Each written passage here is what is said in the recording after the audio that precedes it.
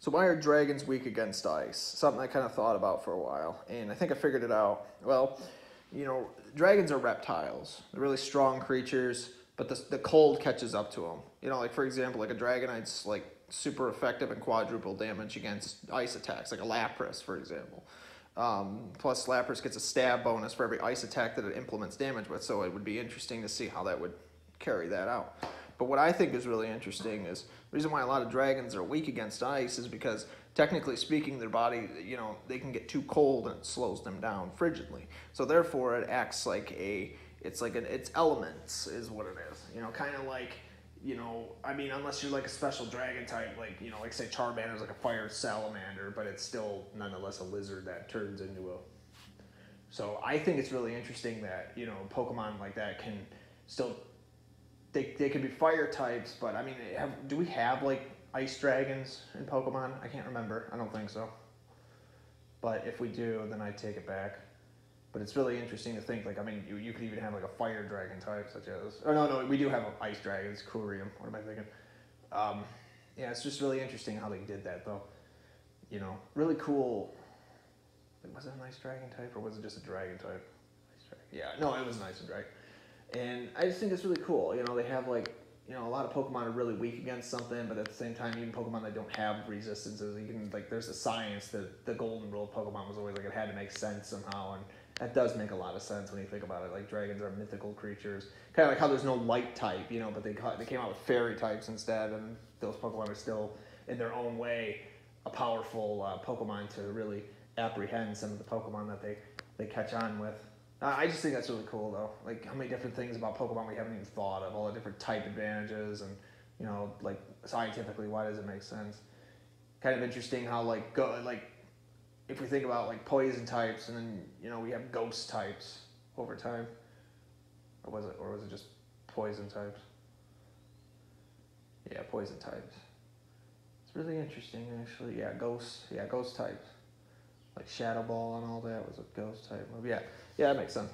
So yeah, basically all Pokemon games, they all have some kind of connection one way or another to the supernatural or some kind of elemental matter and existence and all of existence. And I just think it's really cool as far as Pokemon's gone. We've been able to figure this stuff out as time goes on. Why the scales on a dragon can really freeze them. And then they slow down and pass away because their body goes into cryogenic status. Liquid nitrogen levels of cold. And it's just really interesting to think how they figured that one out in the series. Kind of makes me wonder, though, how many other type advantages could they have if we, because it's really interesting. The dragons can tank just about anything as far as elementals go, but there's certain things that slow them down, though. Even fairy types are completely immune to dragon type moves now. So that's actually really interesting, how that actually works. So fairies really do work in a good way, but then you have the dark types, which are, they punish the dark types, and the dark types are, it's not really effective against them in a way. So it kind of does make you think, all the things we don't see in Pokemon that exist right in front of us, and how many things that we don't even know about that have yet to be discovered. That's what I want to know as far as the lost history, the lost lore, or even just the stuff that just oversimplifies something to the point where it would have to make sense somehow, that the Pokemon themselves would then become something far greater. So hopefully this kind of explains it a little bit better, but yeah, that would make a lot of sense. Dragons are supposed to be reptiles, and reptiles for the most part, don't like the cold. So if that is true, and they're not taking the Charmander approach where they're a flame lizard or a salamander in this case, then they are basically not going to be immune to the cold. They would have to be very, very, very... it would have to be it would have to overturn them very well. Because again, Charmander's flame goes out, kills them instantly. So Charmander would probably be more scared of water than it would be scared of ice. But that ice could melt into water, so it kind of makes you wonder, though.